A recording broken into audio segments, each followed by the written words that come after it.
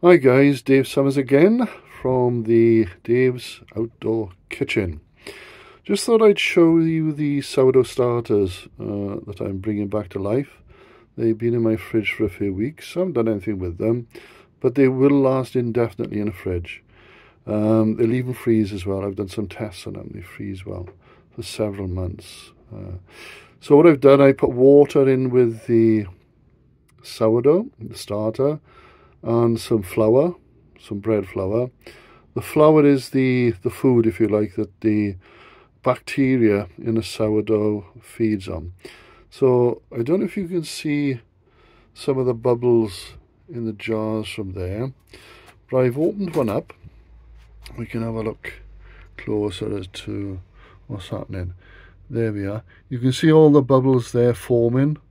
That's the sourdough bacteria digesting the flour, the food, and producing carbon dioxide. So as soon as that starts to crawl up the jar and almost wants to escape, then it's ready for use.